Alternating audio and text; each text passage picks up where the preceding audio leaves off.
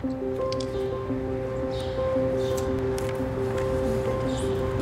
does it mean to you and your family to be the ambassadors for Kick Childhood Cancer Month? When we found out about it, Lydia was thrilled. We were thrilled. I think it's an awesome opportunity for her to use kind of what we've had to deal with as a family and use it to maybe get a chance to help some others.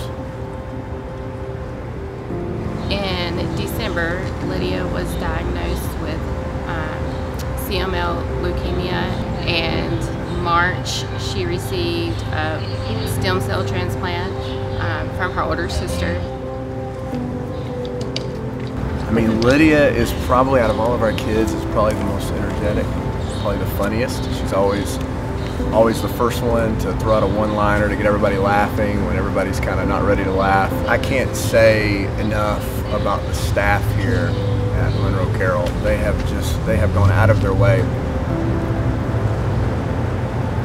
Childhood cancer, people think about it and they think about, oh, it's just cancer in kids. But it's really like 100 different types of cancer in kids. All the advances that we've made in childhood cancer, we've made through research. Our research is from the bench to the bedside to the curbside. And the only way we're going to continue to make advances is to have the money for research.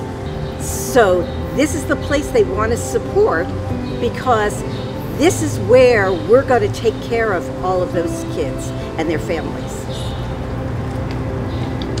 Anything you can do to support this hospital and what they're doing for cancer research. I think sometimes until you face it personally, you don't realize the need, but the need is great. And anything we can do to help with that, we need to do.